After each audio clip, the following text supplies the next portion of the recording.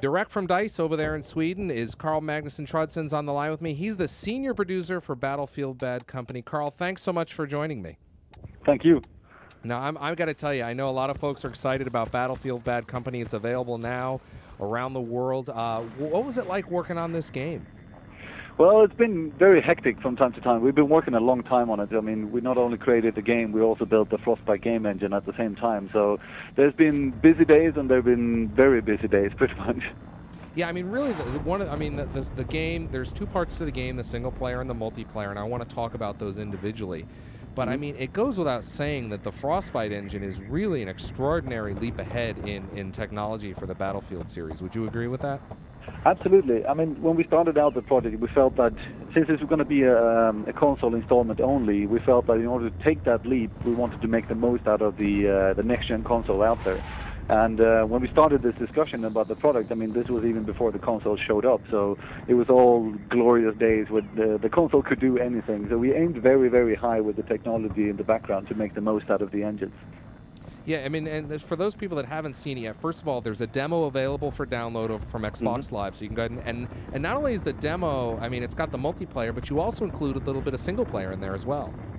Yeah, I mean, the proposition of the game is that it's both. I mean, it's the first time in a Battlefield game that we actually had a single-player campaign as well. So when we sat down and thought about the demo, we felt, you know what, the actual gigabyte size of the demo is going to be huge, but we really wanted to show everyone both the multiplayer and the single-player.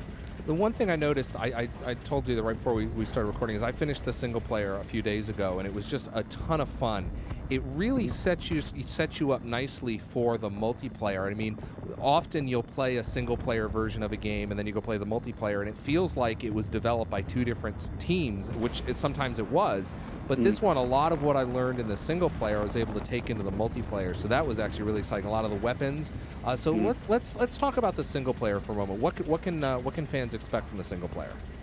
Well, I mean, I guess that if you're a hardcore Battlefield fan, there are a couple of things that you actually will definitely recognize in the single player, and that's the core mechanic of the game, the layer of gameplay, which is what we usually call the sandbox experience, that you have a lot of freedom as a player, and we in the single player, we tell them where they need to go and where they need to destroy or what they need to complete objective-wise, but how they do that is completely up to the player, and that's very similar to how you play the multiplayer, that if you want to drive a tank, you want to fly a helicopter, you want to steal a boat and try to run down the enemies or whatever, you can do that. That's the freedom you have as a player. And that's a very common layer in between both the single player and the multiplayer in Bad Company. Yeah, the multiplayer, the single player, as I said, when I was playing through it, it really, the story, there's actually a lot of story here. You guys did a nice job on the story.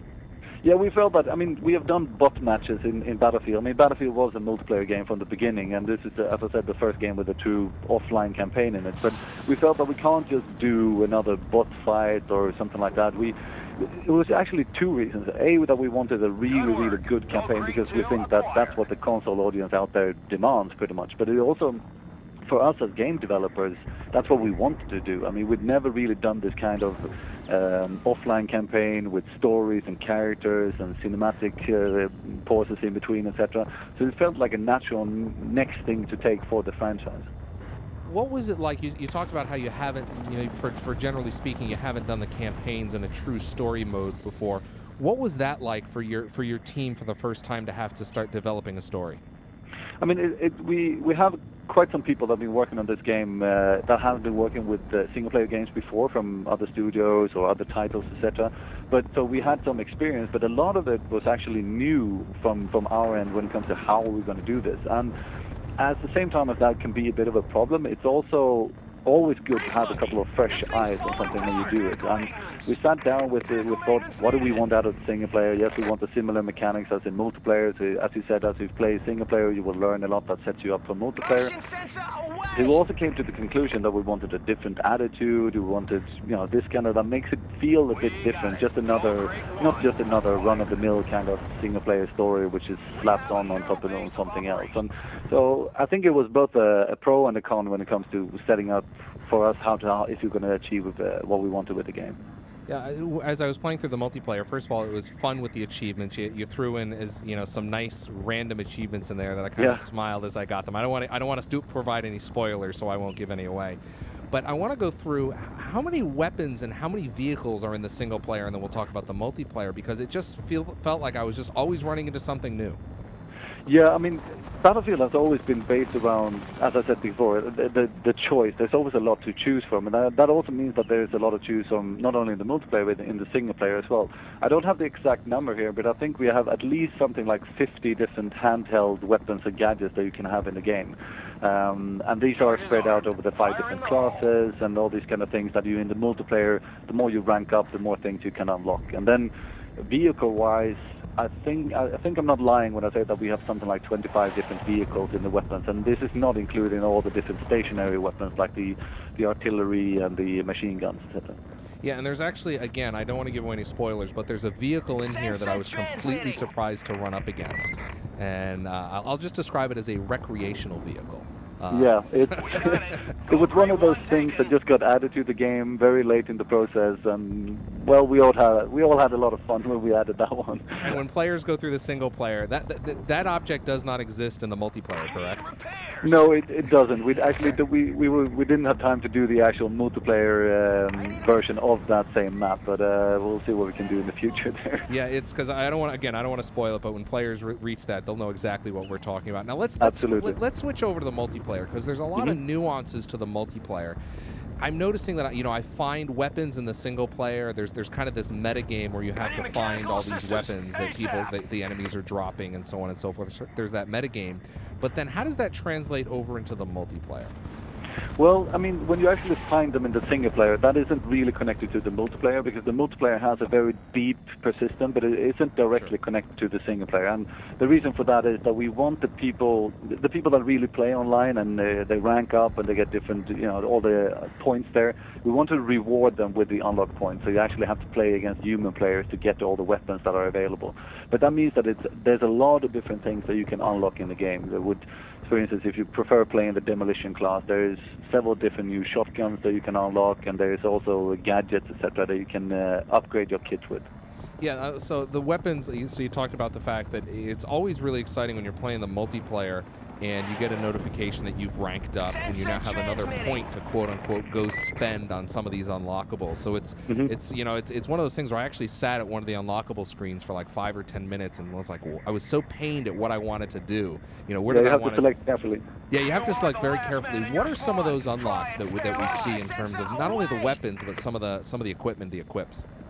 Yes, some of the gadgets that I can, under the radar make a tip. I mean, it's often good as a player to start unlocking the actual gadgets, because each kit has a couple of different gadgets that they can choose from that are pretty powerful. And a couple of examples from the Recon class, for instance, which is basically the sniper class in the game. They have something called the laser designator, which is a device that you aim at vehicles, hard targets, and you fire a laser beam, and if you keep it pressed and locked for X amount of seconds, you can have some, how do you say in English, heavy ordnance coming in from airplanes, etc., bombs being dropped from the sky that you then have to guide in, which, as you unlock that to the Recon class, makes it much, much more powerful than what it was before, because now you can actually really take out vehicles as well. Or you have the mortar strike radio for the support class that not only makes him a defensive kit, but also very offensive, because he can order down this shower or mortar rains, which is great against the infantry coming up on when you do especially playing as a defender. Yeah, I mean, there's some of those that you go through, and then you've also got the injector for the infantry, the life injector, which you kind of you're exposed to that in the single player, and you're actually exposed to all of these in the single player, correct? Absolutely. There's all these different elements of the game are presented in the single player, so you get to learn how to control it, etc. Maybe not the tracer dart gun, you don't get to use that much in single player, but that's definitely one of the more hardcore gadgets that we have in the game. Explain how that works, because I was using that last night. I was a little wanted to make sure I'm using it right. Explain how that one works. Yeah, it's one of the toughest one. It demands a lot of teamwork actually, but it's very, very interesting when you start to use it. If you play the specialist class, meaning that you're very sneaky, you got the silence weapons and these kind of things. You also have something called the tracer dart gun, and that means that if you sneak up to vehicles and tag them with this, it's got a pretty short range, so you have to get in close to the vehicles as well. But if you then tag them, there's a small thing just giving off signals, which means that anyone playing the demolition class, if they zoom in with their RPGs, the rocket-propelled grenades, they will actually make the grenades homing, meaning that you can fire around corners, you can fire over hills, or these kind of things. Meaning that if the demolition guy managed to take out a target that's been tagged by a specialist, they both get points. So if you're two people playing in a squad and you really want to have some time, some fun messing around with the enemy, have one of your friends hide just by the road or somewhere where all the vehicles drive by. Have him tag them and just fire rockets from wherever you are, and they will home in and destroy that target very quickly. And it'll be one of those moments where you're like, what happened? I don't know. I never even saw him. And it looks very nice as well when you see the trail coming in, the trail after the rocket, and it just turns around the corners or whatever it might be. So. Now, the other thing about this one is just, as we talked about a little bit earlier, is just the sheer amount of weapons. Now, a lot of these weapons, I recognize the names. Are all of these based on real-world weapons? Yes, they are. I mean, it's always been a key thing for, I mean, at least the Battlefield games that have a modern-day setting, that we use real weapons. Some of them we have to name in different ways, but all of them have the real-life equivalent as they are.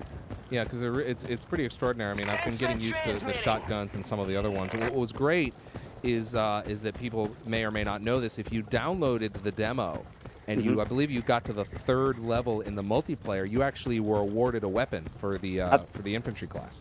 Absolutely, it's like a free unlock. You actually get the Uzi in the game. Yeah, so that was actually a fun discovery as well. So I know a lot of people are doing that, but I want to shift focus for a moment and talk about the Frostbite engine. We talked about it at the beginning of the interview, but this is really an extraordinary leap in technology, because unless you really experience it, and I urge people to go download the demo and ultimately get the game, but it's really interesting. Basically, you're providing an environment built with this engine that's almost 100% destructible, correct?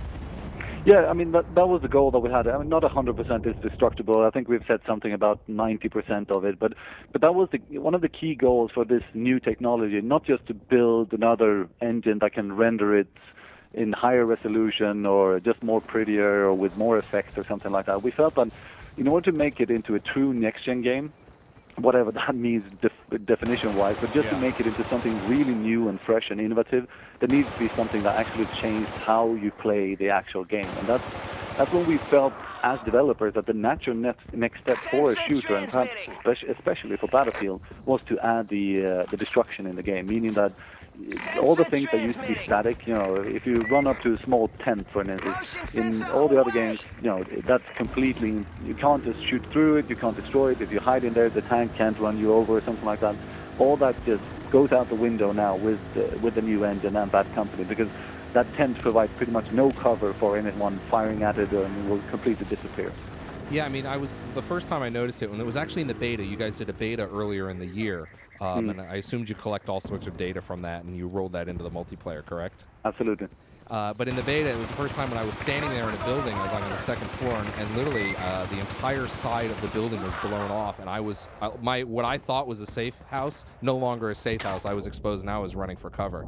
And until you experience that, it's pretty interesting to see how that's used in the gameplay, because not only in the single player, but it really dramatically impacts the single player and obviously the multiplayer as well, because you get to make your own path. Yeah, I mean, the problem that you had in games before, that if you run down that street, you know that there's going to be 10 snipers down the end of the street, and they're all going to be watching that street where they know that people are going to be running down. I mean, just use, for instance, the underslung rifle grenade launcher that you have on the assault class. I mean, they can blow holes in the walls and just go from house to house to like mouse their way through instead of going down that very dangerous sniper alley or something like that. But it definitely changes how you play the actual game, and I think when people really dig into, especially the multiplayer, they will start to realize that it does really change how you play it, and you have to think differently, because if you're a sniper, for instance, you're standing in a window, and if somebody spots you, you won't really have that much cover if they have the right firepower to just take out the wall, and if that doesn't kill you, they can open fire because you don't have any cover anymore. So it leads you to play in a different way, where you move, you shoot, you move, and you shoot. You keep much more mobile than what you've done before, because that will help you stay alive longer.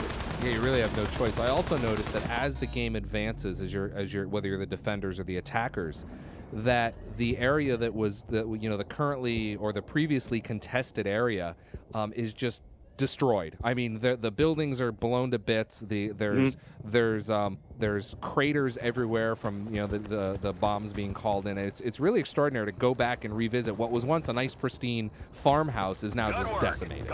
Yeah, I like that you said that. I mean, that was a key part of the art direction of the game, that we wanted this before and after feeling. So we have these rural, nice little Eastern European villages, and then we just tear everything apart, and we got ground destruction, all the vegetation is blown out, all the houses are burning, and all the walls are gone, and all the objects have been destroyed. I mean, that was the feeling that we wanted to actually just get that feeling that after the battle had been going through this area, it's going to be completely destroyed. Now, on the multiplayer, you're supporting up to 24 players on a server, correct? Or on a That's game? right, yeah. I want to talk, can you walk me through some of the maps? Because I played a map last night, I believe it's called Valley Run, which was just a blast. I completely enjoyed that map. Yeah, it's one of the favorites. It was one of the first maps that we started prototyping here. It's an it's a very rural with the area with a lot of farms. You could say that it's some kind of Eastern European settings, and it has a lot of vehicle combat, but also places where you can have some pretty nice infantry fights, both for close combat experts like the specialists, but also especially recon people and the support class. It's one of those really nice maps where the Gold Rush game mode comes to its best, I almost dare to say. Yeah, and can you just kind of quickly run through maybe some of the other maps that we can see in rotation? Absolutely. I mean, looking at it from a bit of a distance, we have two different kinds of maps, which we have tried to create to cater for two different needs of the player. And so we have maps that are more open, that has a lot more vehicle combat, but we also have maps that are much more tighter, infantry-based, where it's more close combat and not so many vehicles. If you played Oasis, for instance, in the demo, which is one of our desert maps, it's one of the vehicles-oriented ones that has a lot of vehicles, helicopters, boats, tanks, light tanks, jeeps, you name it. But it also has in the latter part of the map, you also have a pretty tight urban area where the tank has less of an impact because there's so much houses just all around it.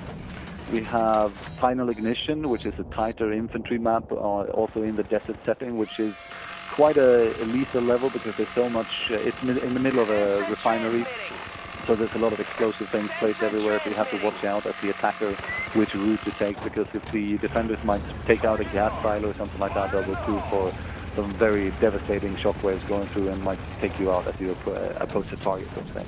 I mean, altogether there's 8 different maps to choose from, and they span similar settings that you will experience in the actual single-player campaign as well. So there are maps that are set out in Russia and Eastern Europe, and also in the more like desert, Middle Eastern kind of setting. What can you give some tips to somebody who is buying the game? Maybe they just bought it this weekend and they're going online, and there's already people with some of the unlocks. What's the best way to kind of get started and have a little bit of early success in the multiplayer? I mean, I don't want to tell everyone to play as a team, because team play comes often after a while when you get more used to it. But if there's one thing that could help you out in the beginning, because even if you don't start a squad yourself and start playing with your friends immediately, you will automatically be assigned to a squad. And you could, in order to help you out a bit, just follow someone else around in the actual game. Because not only with that, they will show you towards the objective, etc., but it will give you that additional firepower against that enemy that you come across. So in the beginning, when you just oriented yourself around the map, that can probably be a good idea. And don't forget to use the VoIP in the game, because that really helps you out. You can talk together with your squad, and you can say, point out the enemies, and that will really help you out in the beginning. The other tips will probably be that the first couple of ranks you'll rank up pretty quickly, and you get like 1 or 2 unlock points in the beginning there.